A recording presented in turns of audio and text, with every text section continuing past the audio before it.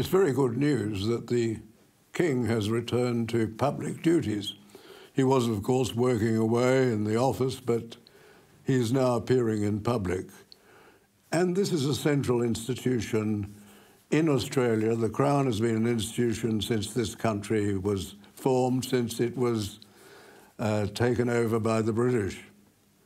And what is very important is that the Crown is the institution above politics.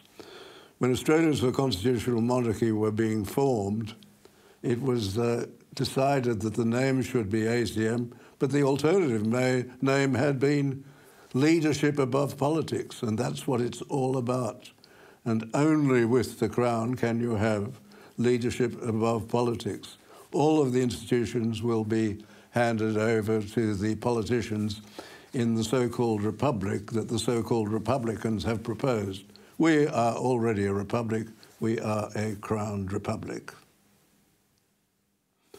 Hopefully the King will be able to come to Australia in October. He is no doubt anxious to do that.